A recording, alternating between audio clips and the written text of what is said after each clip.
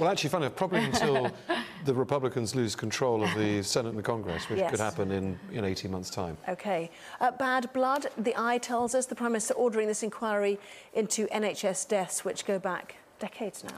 This is an absolutely horrendous story. As you said, there's going to be a proper investigation into this, and this is something that people have been calling for a long time. MPs like Diana Johnson, Andy Burnham, Paul Goggins have been pushing for this for a long time.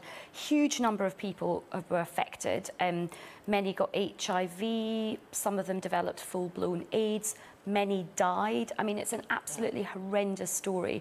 And the worry is now that people are worried that there may have been a cover-up in terms of, wrongdoing and people covering their tracks. And also there is real worry about how a lot of the victims were treated over this time period. Some people who, through no fault of their own, contracted, got HIV through this blood, they were smeared, and there was allegations made, about different things to do with their lives, which is completely not true.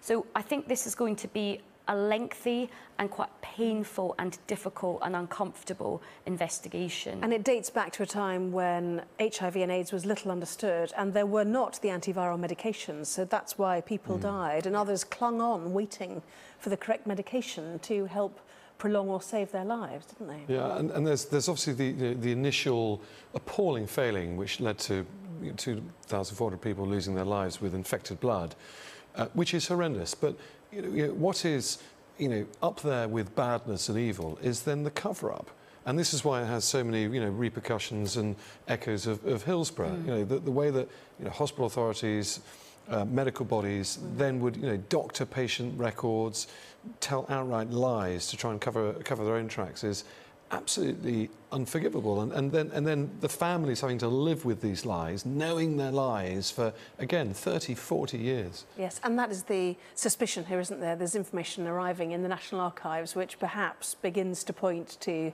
some sort of cover-up, which is why the inquiry has been launched now. But, yeah, absolutely, and I think the victims and the families, particularly the people who've died and who, went with their reputations having been besmirched, essentially. Families of absolutely, and families who felt that, not only had they lost their loved one under very awful circumstances, but there was a sort of stain cast over them as well, a very unfair smear against them.